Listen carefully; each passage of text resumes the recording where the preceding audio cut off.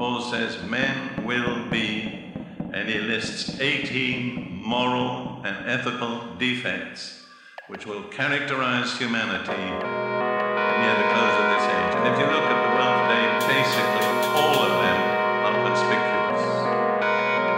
And one thing I saw when studying scripture some years back is this: corruption is irreversible. Let me take a simple example. You have a beautiful peach. It's all ripe and ready to eat. But if you just leave it, it begins to wither and rot, because there is the force of corruption in it, and nothing can reverse that force. You can put the peach in a refrigerator, and the refrigerator will slow down the process of corruption, but it will not reverse it. And I hope you'll forgive me if I say I think some churches are like refrigerators.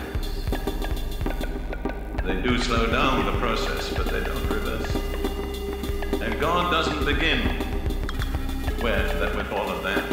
He says you've got to be born again. You've got to have a totally new start, a new nature, free from the corruption of sin. And interestingly, out of the 18 features that Paul lists, the first one is men will be lovers of self, then lovers of money, and at the end of the list, lovers of pleasure. Can you think of 3 words that better describe the culture in which we live today? Love of self, love of money, and love of pleasure.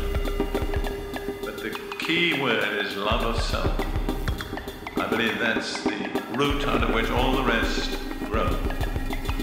When we begin to love ourselves more than anyone or anything else, society breaks down.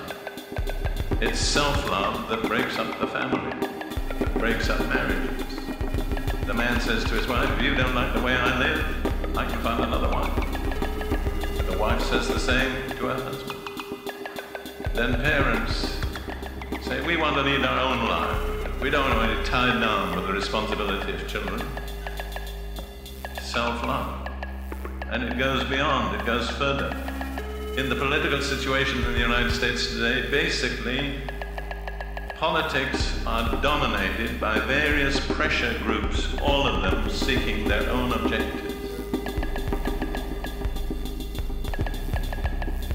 Very few of them have any real concern for the welfare of the United States. What is the problem? Self-love. I believe out of that comes the breakdown of the family, and out of the breakdown of the family comes the breakdown of society, and out of the breakdown of society comes anarchy. And if I'm right, out of anarchy comes tyranny.